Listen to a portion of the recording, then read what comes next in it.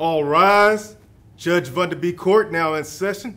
Judge, this is case number JVB 1001, Cooper versus Johnson. Thank you. You all may be seated. Okay, Mr. Cooper, you brought this case before the court. What's going on? Yes, Your Honor. I brought this case to court because I'd like to put myself on child support. I'd like to see my kids more often.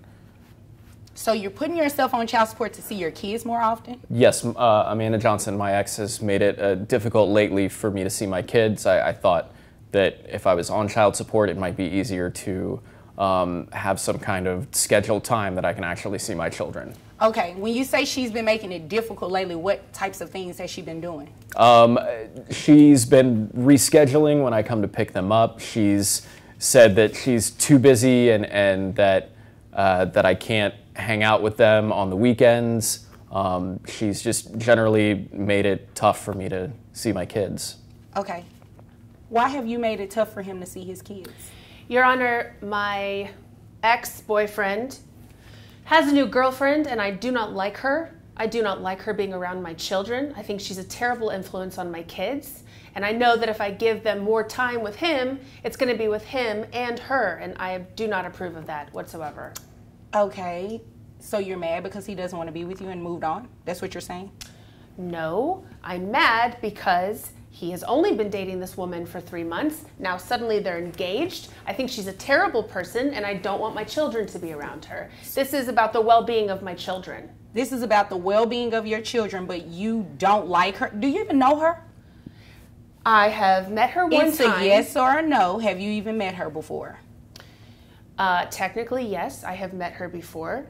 Okay, so you met her one time. I know people who are friends with her. I've seen her. You know, on I'm not social going to do media. this tap dancing back and forth with you. You're going to answer my question when it's very direct. So you've met her one time. Yes, ma'am. And based on that one time of meeting her, you believe she's a bad influence on your children?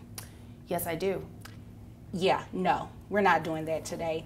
He should not have to come to court to place himself on child support in order to see his kids, especially when it's for a reason that has nothing to do with them. He's in a new relationship. Obviously, you're mad, and you're just mad because he is in that new relationship, not with you. And because you're mad, you're trying to hold it against him with his kids. Oh, no, that has nothing to do with it. That's not how it works. Well, that's exactly what it sounds like. I mean, that's what it sounds like, right? That's what it sounds like, Your Honor. Yep. I don't want to be with him at all. No, you don't want him back. You just don't want him to be with anyone else. Thank you, Your Honor. That's what it is. I mean, that's what it sounds like. And you can roll your eyes and everything. You know, that doesn't bother me one bit because I can do it too. So, we're going to go ahead and start child support today. You are going to allow him to see the children. It's not a what if, I don't like her, she's a bad influence. It has nothing to do with that. You're going to allow him to see his children. Do you understand that?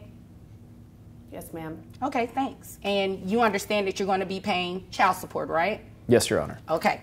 Now, how much money do you make a year? $48,000. $48,000. And how old are the children? 12 and 14. 12 and 14. And who covers health insurance for the children? We have Medicaid, Your Honor. Okay, okay. So just so you all are aware, Medicaid is not health insurance. It's a benefit provided through the state, you know, to assist with the children going to the doctor and the hospital if needed or anything like that. So that, because it is from a state agency, you are going to have to pay it back to them, okay? Okay. And it's going to be included in your monthly obligation for child support. You understand? Okay. Okay. So I have your gross at $4,000 a month, which brings your net to $3,050.01. So your child support obligation is $762.50. In addition to the Medicaid. So what happens is I have to take 9% of your gross, and that's the amount that you would pay back for Medicaid. That's what the law says has to be done. So 9% of $4,000 gives me $360. So when you add the two together, comes out to $1,122.50 a month. Now, if you were to enroll the children into private health insurance, which I'm sure you can find something a lot cheaper than $360, your child support amount would go down. Okay. Okay, so you have the option to do that. If you have private insurance through your employer, or if you want to enroll the children under something outside of your employer, you can do that. Okay. Okay, does that make sense? It does. Okay, all right. Do you all have any other questions for me? No, Your Honor. No, Your Honor. Okay, well, if there's nothing further, you all are dismissed. Thank you. Thank you. You're welcome. I just want to go over what you all just saw in the case of Cooper versus Johnson.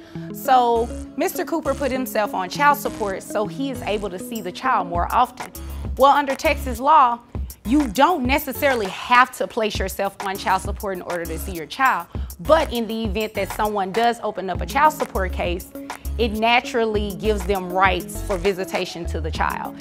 And you heard mom say something about she was upset that dad was engaged. That absolutely has nothing to do with his visitation of the child and or his child support obligation. Do you know of anyone who's experienced a similar situation? Be sure to subscribe to our channel and make sure you comment below. You never know, their story may end up as a scenario on our show. After all, these kids aren't raised on air alone. Support Court with Judge Vonda B.